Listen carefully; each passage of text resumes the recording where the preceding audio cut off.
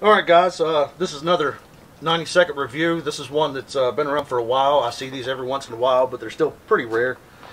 This is a Springfield M6 Scout Rifle.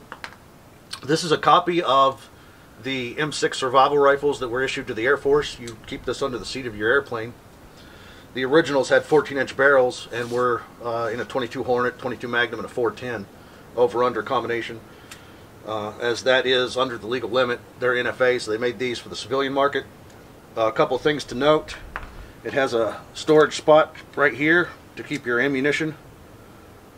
410 22s. The whole gun can actually break down. If you remove this pin, it'll come in two parts for storage. So it's made to be compact. And then to change the settings, the hammer you actually twist here and there for your 410 or 22 shot, depending on what it is you want.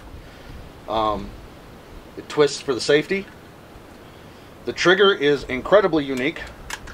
This has a squeeze trigger. It's designed to work with big gloves, the kind you'd wear in an airplane, standard peep sights.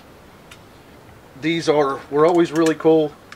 It's a minimalist design. The thing is all metal, and to be honest, I've always wanted to get my hands on one. I got the opportunity, I took it. If you get a chance to hold one of these, it's absolutely unique. It's something very much worth checking out. And it'll take a little while to get used to that trigger, but in a survival situation, you could forage, hopefully protect yourself. But guys, M6 Scout, check it out. Let me know what you think.